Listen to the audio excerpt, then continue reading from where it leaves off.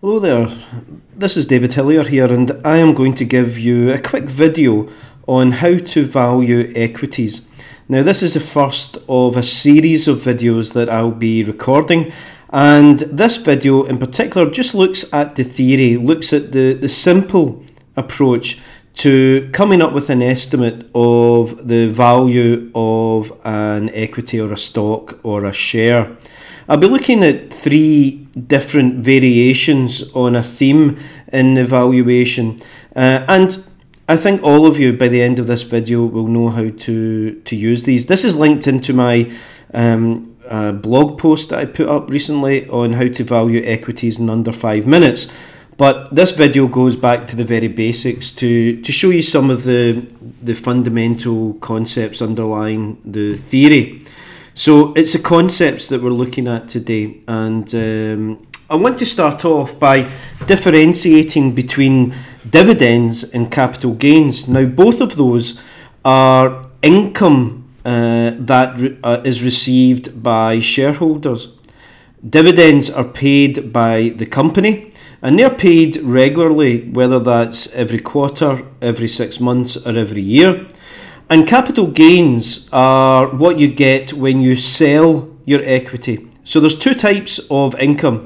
What you receive regularly from a company, we call that the dividends, and what you get when you sell your company. Now, I'm just going to use a very simple example here. So let's assume that the value of an equity is £100, and effectively you only have one share. So the value of the company is £100.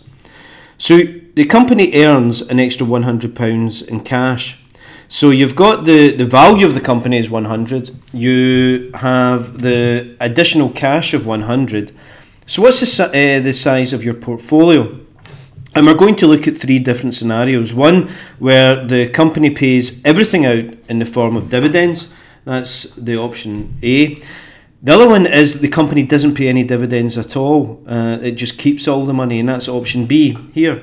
And then the other one, the third one, is where the company pays half of that money out in the form of dividends and retains the rest of the cash for its investment.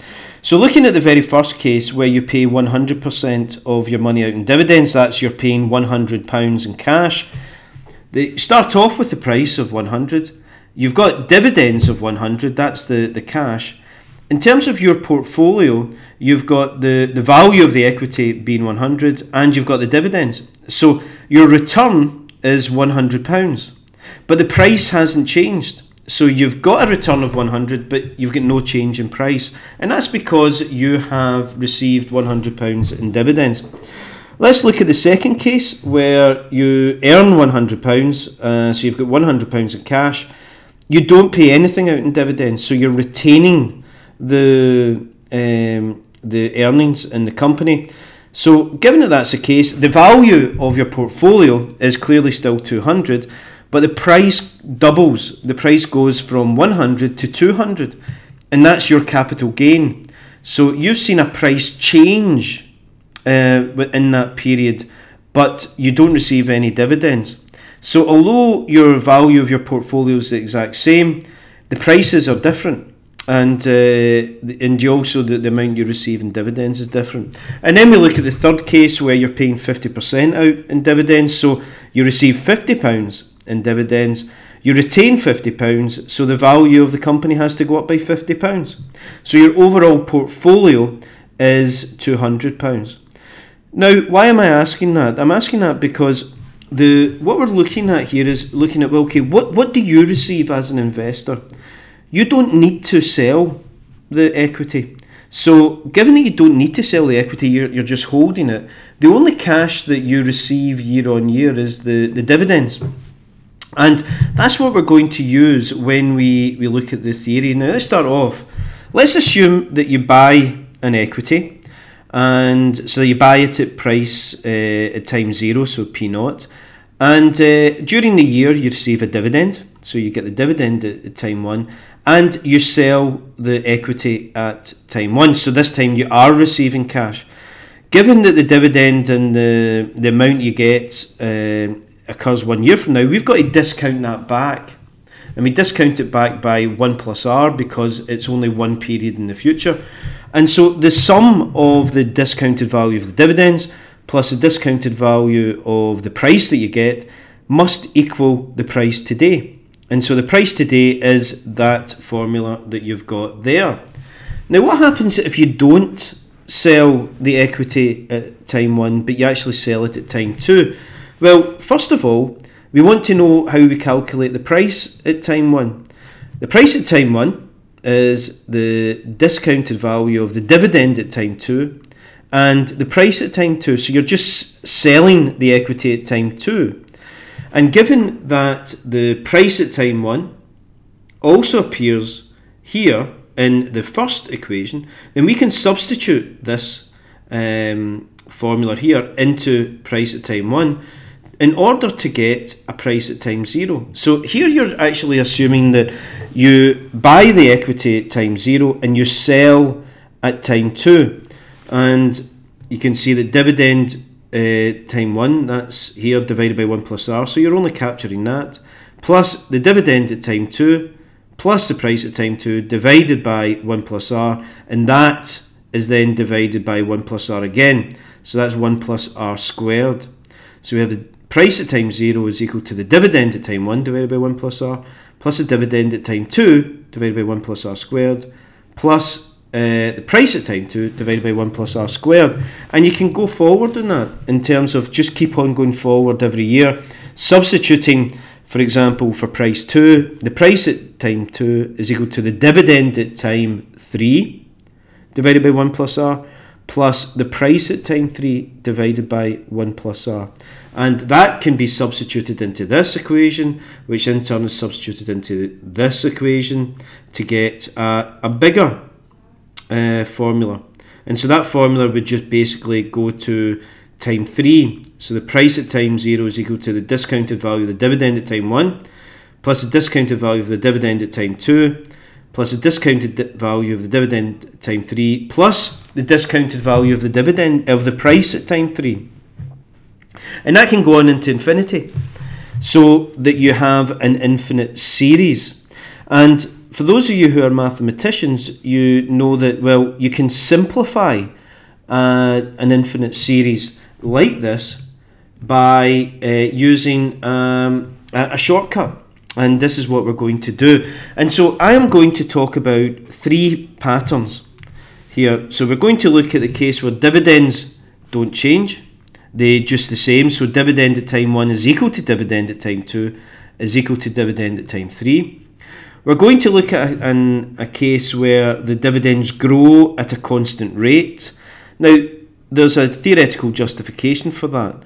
It's that managers want to show constant growth to smooth their earnings increases. They don't want to surprise the market. So, you know, if you get, like, say, really good earnings in one year, you don't want to just increase your dividend by an awful lot, because the next year you might have to reduce it. So managers like to just keep it smooth increase year on year, and many companies do that. But the third case, which is a case that you find in small companies that are going through a very high growth period, or maybe companies that have got a potential R&D product that's going to appear in a few years' time, it's you have 2 different periods of growth. So you might have very high growth for a short period, followed by a more sustainable growth rate, or alternatively you've got very low growth followed by a sustainable growth rate, and that could be an R&D, a research and development company. So we're looking at 3 different scenarios. So let's start off by looking at the graphs and what the dividends look like over time. So when you've got 0 growth, the formula that we use is the perpetuity formula, and you'll have seen the perpetuity formula in a previous video. That's just where we say C divided by R is equal to the present value. Because we're dealing in equities, the dividend at time 1, which is equal to the dividend at time 2, time 3, time 4, the price today is equal to the dividend at time 1 divided by R, and that's the perpetuity formula. And these are the dividends that you're seeing here. They don't change. It's the exact same dividend year on year. So there's no growth in the dividend. In the constant growth model, the dividends are growing at a certain rate every period. So it's maybe, let's say it grows at 5% every period forever. And there we're using the growing perpetuity shortcut formula. So and that's this one here, which is the price at time 0 is equal to the dividend at time 1. Now this shortcut always requires that the first dividend is 1 period from now. So that's at time 0, that dividend is at time 1, and we divide it by R, the discount rate, minus G, the growth rate. And this is known as the dividend growth model. It's just a term that we use. Now the third type is where you're looking at, and I'll go through this one in detail and step by step, where you have a high growth rate, so you can see the growth is growing very fast, and then a low growth rate which is sustainable forever. So that growth rate goes on forever, similar to the constant growth rate that goes on forever and the zero growth rate which goes on forever. And that formula looks very scary, but I'm going to show you how to do it step by step so you don't need to remember the formula. So let's look at the zero growth first. With the zero growth, well, we've got the price is equal to the dividend at time 1 divided by 1 plus R plus the dividend at time 2 divided by 1 plus R. And given that the dividend at time 2 is equal to the dividend at time 1 and the dividend at time 3 is equal to the dividend at time 1, then we can use the perpetuity formula to get the shortcut, which is the price today is equal to the dividend at time 1 divided by R. And here's a simple example. The company is expected to pay a dividend of €3 next year. The dividend is going to stay the same forever, so there's no growth rate. The discount rate is 10%. So what's the price of the equity? Well, the price is just the dividend at time 1 divided by R, which is equal to 3 divided by 0.1, which is equal to €30. Let's look at the same thing now, but with a growth rate. So this is the dividend growth model. You have dividend getting paid of €3 next year, the exact same. But this time the dividend is going to grow at 5% per annum forever. So the last time it was no growth rate, this time it's 5% per annum. And the appropriate discount rate is 10%, that's the exact same as before. So what's the price? Well, this time it's the price is equal to the div at time 1 divided by R minus G. So it's 3 divided by 0.1 minus 0.05. So that gives us a price of €60. So the price is actually double because of the growth rate. And we will come back to that in a future video, looking at these growth opportunities and how you can value those growth opportunities in a company. Now let's look at the difficult one. So the difficult one is where you have differential growth, and we start off by saying that the dividend per share is 1 year from today, so time 1 is equal to 1.15. And over the next 4 years, the dividend is going to grow at 15% per annum. So you can see that you get year 1, that's first year, second year, third year, and the fourth year. And this is growing at a rate of 15% per annum. So 1.15, if we multiply that by 1 plus 0.15, that 15% is the growth rate, you end up getting a dividend of 1.3225. And if you multiply that by 1 plus G, you end up getting a dividend at time 3 equal to 1.52. Now when you get to year 5, because remember this growth rate only goes for 4 years, the growth rate then is lower, it's at 10%. So that goes on forever. So that is effectively a growing perpetuity starting in year 6, or it's starting in year 5, but the first dividend you're looking at is in year 6. So that growth rate is growing from year 5, where the first dividend is at year 6, and that's going to be an important thing. So how do we value this? Well, there's a number of steps. First thing we're going to do is we take the high growth period, the beginning period, and we basically find the present value of each of these dividends. So it's just the present value of each of these dividends, because effectively we want to find the value of those dividends here. So we're going to calculate the present value of the first 5 dividends. Now the second stage is we're going to find the present value of this dividend series, the one that starts at year 6. Okay, so the growth rate of 10% kicked in, we've got the dividend at year 6, and we're going to calculate the present value of that perpetuity, that growing perpetuity. And once we've done that, we'll have the present values of these dividends and the present value of this big dividend stream, and we add them together to get the price. So it's fairly straightforward. It's just as if you try to explain that in a formula, it looks quite scary, but doing it step by step, it's straightforward. So we're now going to do that. Let's start off by calculating the present value of each of these dividends. Okay, so that's in the high growth rate phase. So the first year, the dividend is 1.15. We're going to discount that. Okay, so what is the discount rate?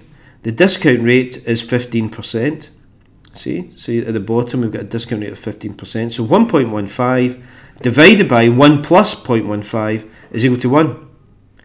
Now we've got a growth rate of 15% every year. You can see that the dividends will grow at 15% per year for 4 years. So that 1.15 is going to grow to 1.3225. And we're going to discount that back by 1 plus r to the power 2, 1 plus r squared. And given that our discount rate is 0.5, it's going to be 1.15 squared. And we end up with a present value of 1 again. Now I've set this up so that we can get present values of 1 for all of these, because the growth rate's the same year on year, and because we're discounting by 15%, you end up getting this 1111. So the present value of the first 5 dividends is equal to €5. It's just the sum of these. Let's now look at the second part, and the second part is we're going to be calculating the present value of this dividend stream. Now the very first dividend is in year 6, so if we're going to use the shortcut formula, the shortcut formula says that the first dividend has to occur 1 year from now. So if our first dividend occurs in year 6, that means we're finding the value of that perpetual dividend stream as at year 5. Okay, do you see that? Because if the first dividend occurs 1 period from now, and we're finding the present value of all of these using the dividend growth model, we're finding the value at time 5. And that's what we're doing here. Our dividend at time 6 is 2.2125. We're dividing by r minus g, so it's 0.15, and the growth rate in the second period is 10%, so it's 0.1, which gives us a value of 44.25. However, that is the value at time 5, not the value at time 0. So we have to discount that back at the discount rate to time 0. So it's 44.25, that's the value at time 5, divided by 1.15 to the power 5. Gives us a value of 22. So the present value of all the dividends is 5 plus 22, which gives us a value of 27. So that is a very quick summary of all 3 methods using the perpetuity formula of valuing a zero growth equity, a constant growth equity, and a differential dividend growth equity. Fairly straightforward, and in future videos we're going to be exploring where R comes from, where G comes from, and I'll also be showing you how to use real data to value equities. So thank you very much for listening. I hope that was useful, and I'll see you again. Thank you.